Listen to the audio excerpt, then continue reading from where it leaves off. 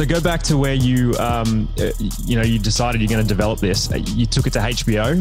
At the time, there was really nowhere else to go. I mean, I remember the day, we pitched the show and they bought it. We were walking in there with nothing. They bought a script, which seemed like holy shit. And we walked out of that meeting at the HBO towers like we own the fucking universe. Victory!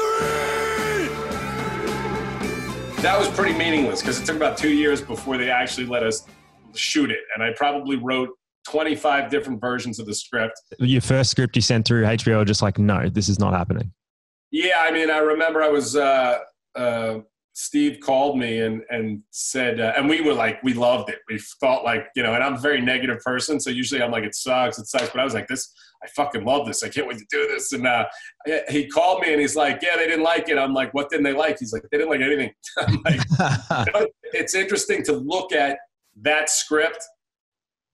It's so much darker and edgier. And, Chris Albrecht was the head of HBO, who's the guy who put Sopranos and Sex and the City and The Wire on. And he really pushed me to make it fun. I mean, part of me looking at Mark and his crew, they were an edgier group. They would, they were a tough group of Boston guys.